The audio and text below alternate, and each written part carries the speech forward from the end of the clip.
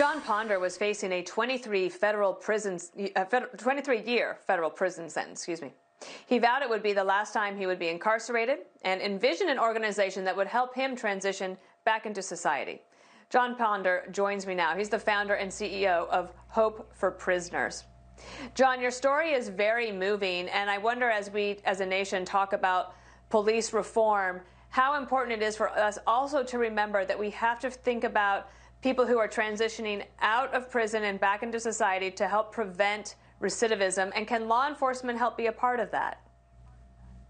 Absolutely. And Dana, thank you so much for having me.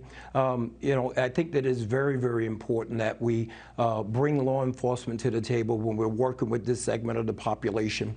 Right here in our local community, the Las Vegas Metropolitan Police Department has done a phenomenal job at that, where the sheriff has given us over 100 uniformed officers that come into the lives of people that are returning to our community to help them to successfully reintegrate back into their homes, back into the workplace, and ultimately to help them to be stand-up leaders in our community. So if you had to think about like the one thing that really made a difference for you, what would that have been? For me, it was, first of all, it was me standing in the prison cell and surrendering my life to Jesus. And then, a transformation had taken place in my heart.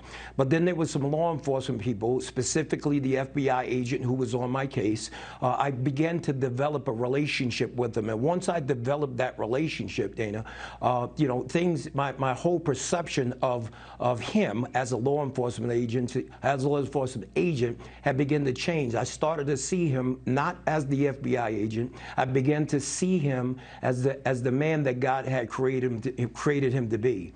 So what I think that our efforts working with the Las Vegas Metropolitan Police Department is to make sure that we can bring both segments of the population together in a relationship. Because if you think about it, across our country right now, people don't trust police. And the reason why they don't trust police is because they're not in relationship with police. And what relationship could you ever establish trust unless there's life rubbing up against life and the spirit of complete transparency, right? And out of that transparency comes the relationship, and out of that relationship comes trust. And the men and women of the Las Vegas Metropolitan Police Department, our law enforcement officers, have done an absolute phenomenal job at doing that over the past 10 years.